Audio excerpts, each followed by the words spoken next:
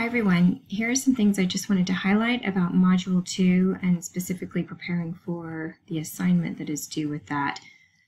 So I'm showing you the web page for the assignment itself. And I think it's helpful not only to look at the steps to complete the assignment, but also to open up the rubric where you can see how each of the different parts are evaluated. I realize some of these things you've already been working on, you're going to be revisiting them and revising them in relation to this assignment, but you can kind of see how the outline of the paper should take shape. So you'll be summarizing your problem of practice and explaining some context with that, and that summary will be informed by the other sections of this paper, your analysis of some root causes that you want to focus on, a chart that you are going to insert, or a table, and I'll go into more detail about that in a minute, but let me know if you're concerned about that aspect at all. And then a comprehensive root cause analysis that you're going to do, followed by a plan, an idea for a plan to start to address these things that you're seeing. Okay. There's also a section about APA formatting, just to be aware that that factors into the grade, and a section here in the rubric about your ability to, or your practice of using existing information to create new content. So that's about the development of what you already know and taking it a step further. All right. A few things that I found particularly helpful in your readings this week, and this actually all comes from Dr. Hinnant-Crawford's book, The Improvement Science in Education Primer that you have. I liked that she puts the types of variation into just these two simple terms. I realize they're both related, obviously, and you might be looking at both of them, but what are you generally thinking about when you're writing and thinking this week? Are you considering the variation in process, the variation in the implementation of desired tasks or performances, or are you primarily focused with the variation in the desired outcomes at this point? And then she also breaks this down further. Are you thinking about procedures, practices, policies, priorities, or personnel? And personnel, of course, can have to do with not only who you need and in what amount of time, but also any concerns you have about how groups are working together. This could include factors concerning silos, when departments are working basically separately from each other, or ideas about communication and trust. And then also how big or complex are your systems. That comes up in the reading.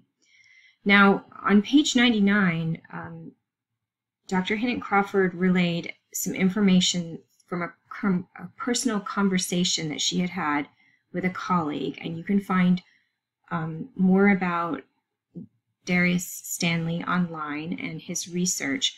But I raised this for a couple of reasons, actually. One, this is how you would cite personal communication. So a personal communication is anything from email communication to speaking with somebody to hearing somebody talk, but the point is that it's not findable by the reader. So if you look on page 99, you'll see that how she has cited that in the context of her paragraph, and you also will not find a corresponding citation for Stanley in the back of the chapter reference list, and that's why. In any case, Stanley has an ecological model way of thinking about where equity work needs to take place. And this reminded me of a model that I examined when I was an EdD student that is often cited in student development theory for college students. So I put them side by side here. But essentially this talks about where improvement can take place in a system. So in Stanley's model, there's the interpersonal level, which is the classroom, the organizational level, which is the school or college, and the structural level, which is society. Bronfenbrenner uses the word system. So in Bronfenbrenner's model, there's the microsystem, which is what's called the home environment. It would be the classroom in a school or university. And then there is the mesosystem. This is the larger community that links backwards or upwards and downwards to the microsystem and the exosystem. So to me, a mesosystem in a university is a department, but it could also be a social area of campus. It could be a club, for instance. And then we have exosystems. So exosystems are not places that can be physically stepped into. They are influences, supports, policies.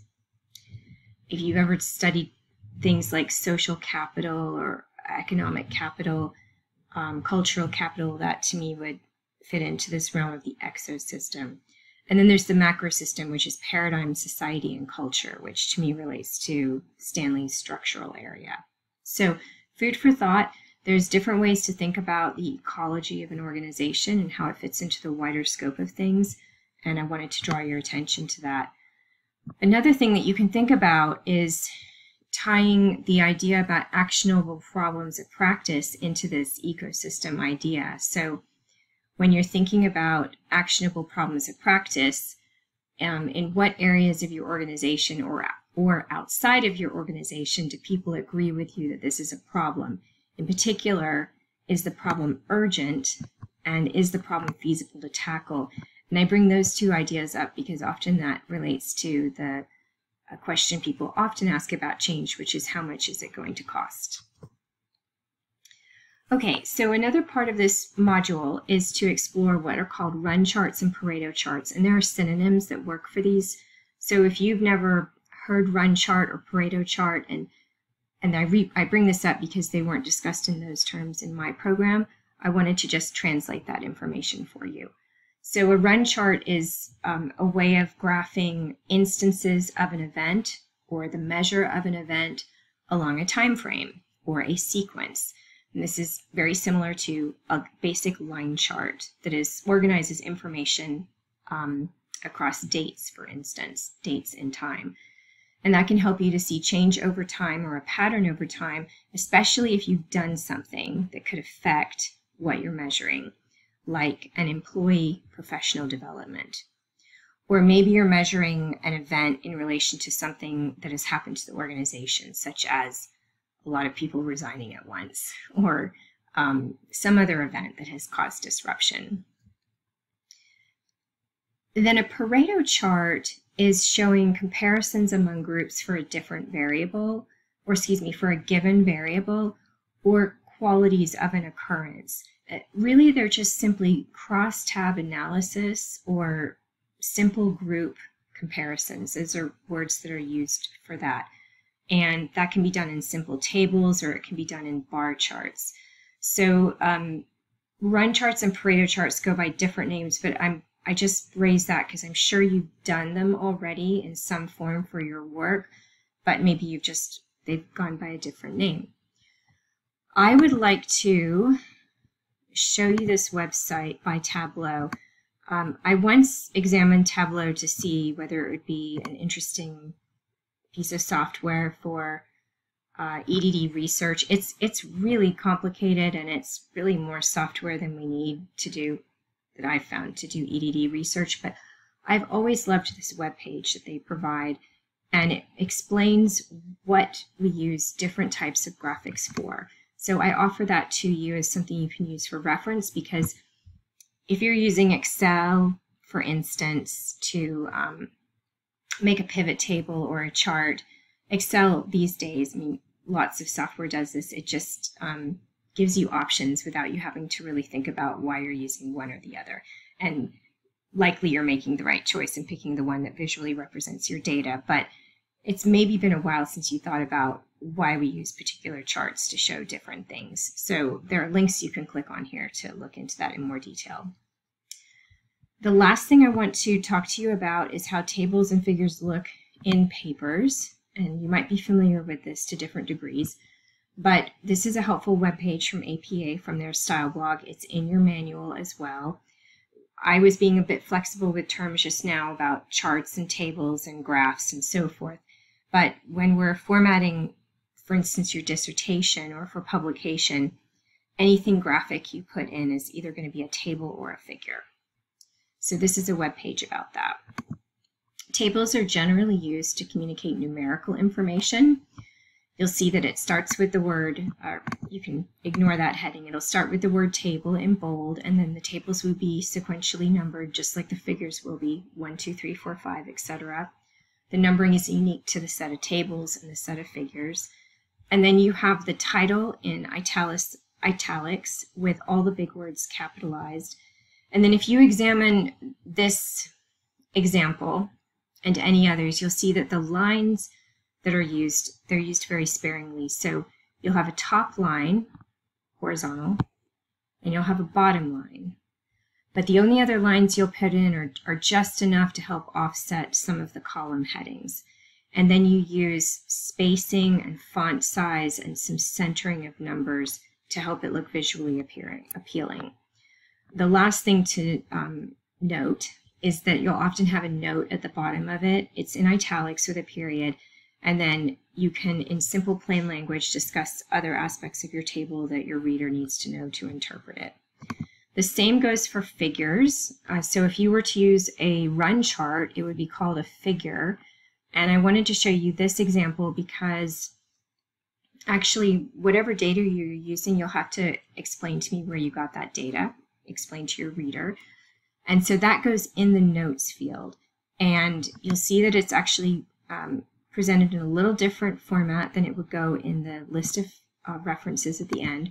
You start with the title for one, and you capitalize all the big words, and then you use the word by and do first initial, last name for the authors.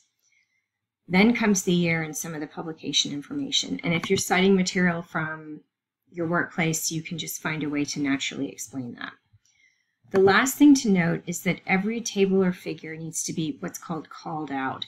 If you want an example of that, you can go back to your Hinnen-Crawford text and look at page 85. And at the very bottom of page 85, she has the sentence, as you see in chart 6.6. And if you turn the page, that chart is next. There's actually a typo. It should have said 4.6, but the point is to show you the call out. So the call out can happen at the beginning of the sentence or at the end of the sentence. You can have the word figure 1 or table 1 in parentheses, or you can make it part of the sentence, but you call it out before you show it in your paper. So that's about all you need to know for now about that. And I'll help you correct anything that I see when you turn in your papers. So have fun this week with your research and discussion. Let me know if you have any questions about anything.